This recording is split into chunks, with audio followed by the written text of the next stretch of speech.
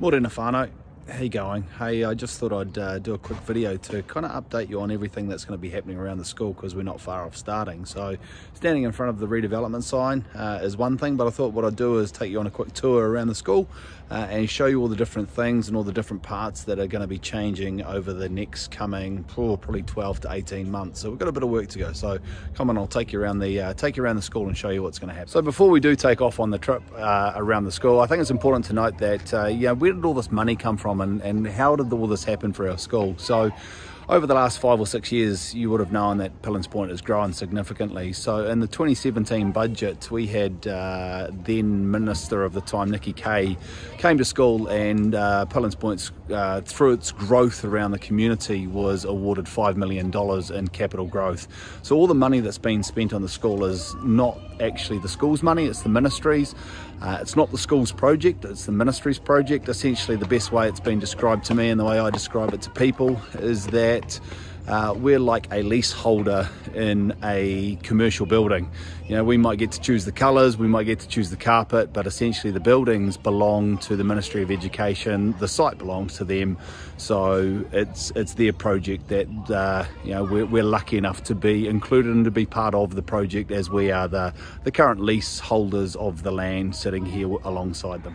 So here we are in front of what was the old car park area. So I'll come in here and we'll explain what's going to happen through these gates. So this is where we'll be building a 6 classroom teaching block. So what's happening at the moment, they're just putting in the fencing and the retaining for the neighbours to make sure the site is safe and secure for them. And then within the next 2 to 3 weeks, they'll start some of the preparation work. There's some pretty significant underground works that need to be sorted out first. I'll just wait for that truck to go past. Yeah, so some pretty significant underground works that needs to be sorted out before we can actually get into establishing the actual building. So this is going to be 6 classrooms, 3 classrooms, or 3 spaces of 2, working through definitely going to be the mower team.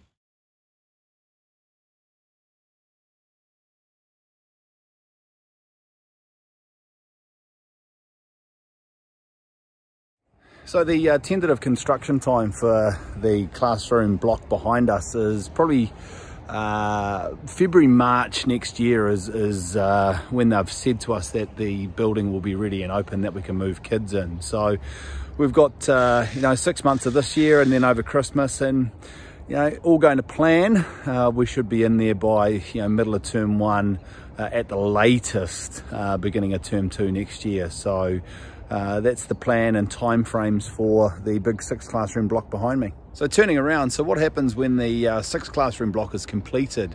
The mower kids will move out of the block behind me, which is known as B block, rooms 1 through 5. So they'll vacate those buildings and go into the new building, and then the builders will move from the new building into the refurbishment of the blocks behind me. So I'll go and explain what's going to happen in through here. So as we move along the classrooms, that's room 1 and 2 there, or room Matahi as we call it at the moment, room 3, 4 and 5. So what happens is room 3 here actually stops becoming a classroom and becomes a big thoroughfare to allow the kids to walk from what will be the new building. So there'll be up to 180 kids out there, and we need to funnel the kids through the building somehow. So what I'll do is I've got some pretty cool footage from the architect that I will show you what this space will look like in the video.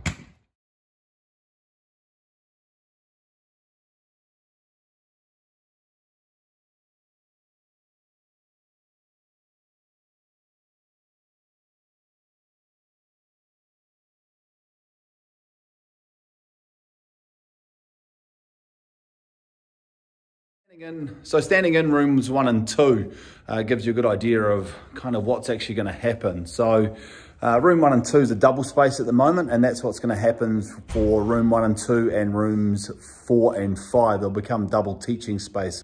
So the full building gets a complete refurb. So all the classic 1970s, 1980s look of these classrooms will completely change, but will be two teaching spaces in one, and nice big spaces, includes breakouts. They shift and alter the The cloak bays, toilets remain, toilets stay. But yeah, they're basically the walls that's right in front of us there all get completely opened up to make these really big, spacious teaching spaces for our tamariki. So standing on the other side of room 3 on the court here, what I'm doing is pointing the camera direct through room 3, and I don't know if we can sneak in. You can kind of see the building site through the room. So that will mean the kids will come straight through here, and you kind of get the sense that, you know, we kind of go through the heart of the school and out to the field. So we kind of have a nice big corridor that runs right through the middle of the school, connecting new buildings through the buildings out to the field past its kiwi and tui block. So one of the other key areas that's going to get renovated is what was the really old library, or it's been called the hub. It's been called many things, this space that I'm standing in now. So you see it's all empty. It's actually going to be one of the first places that they renovate for us, for a couple of reasons. One, there's going to be a teaching space within here out the back that I'll go and show you. And number 2, our staff has grown from a staff of about 26 when I arrived 9 years ago to a staff of about 55 on site if we don't include relievers or any external. So the current staff room we have is just not big enough. So I will walk you through this resource space and explain what's going to happen. So the space we're standing in is going to be the staff room. So basically this all gets converted. We have a kitchen facility coming in down this end for the staff, and around this corner over here gets walled off. The windows get changed completely, and that becomes the toilet area for the staff. As we move through these doors in here, we move into what will be the staff resource room. We have a couple of offices going in that space there. The resource sliding storage comes here, photocopiers, etc. Where you can see this wall is actually where the classroom space will come out. So if we walk through this door, imagine this wall is gone. We imagine a cupboard around the server. We imagine all the resource room stuff gone, and then actually through into in behind this wall here, and in behind the other wall, in behind there, also gets removed. So this becomes one big classroom that will actually be our KLC role growth classroom, as that keeps them nicely connected, as you can see out through this window. Keeps everybody nicely connected together. So this space is actually due to start being renovated in about a fortnight's time, and it's turned around quite quickly. We're aiming to be in here the first week of term 3. With COVID and stuff like that, I think we'll miss it by maybe a week or so, but the builders will work with us to do the best that they can. Okay, so in the current office area at the moment, we have a few little minor changes that occur in here. So this is our sick bay currently for 530 kids. Yep, and I can stop now because that's the entire cupboard. So we're getting a slightly bigger sick bay. What happens is they're taking 2 of the toilets out of here because we're getting more toilets over the other side, and we increase the size of our sick bay. Now moving into what is our current staff room. This is actually going to become our open plan office. We literally don't have enough space, and we've got a lot of our leadership team scattered around the school.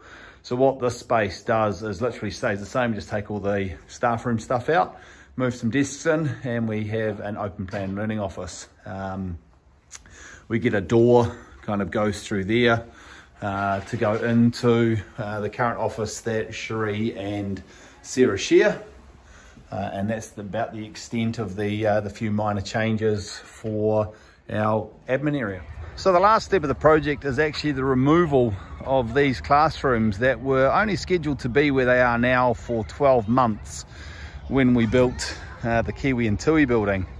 I think we're coming up about 4.5, nearly 5 years later, they're still there. So that's the last step, is to actually remove those classrooms off the site so we'll get a bit of land back. You'll see a couple of cabins around the place. Because the central space that I just explained is being renovated with our offices, we've just run out a bit of a space, so we've had to bring the odd cabin on to provide some office space. So standing around by the front of the hall, actually, you would have seen probably one of the cabins that we've got here, and you would have seen a random caravan that's appeared in the last few days. Actually, that's Lorna's caravan. Lorna's going to work out of her caravan for the next 8 weeks as her office space inside Block C and L, we call it, has been renovated. So no, we haven't got gypsies coming to stay on site. We're just using every possible space and facility that we can in the next little while all our building work is done. So there you go, that's the full tour of the school, the things that are happening. As I said at the start, you know, we're looking at anywhere between 12 to 18 months worth of work, if not a little bit longer. So quite a bit of work to be done around the place, but at the end of the day, when it's all done, it's going to be pretty exciting for our school. So there you go. Any questions, anything further you'd like to know, just sing out. We'd be happy to explain it in more detail if we need to. Thanks, team. Have a lovely day.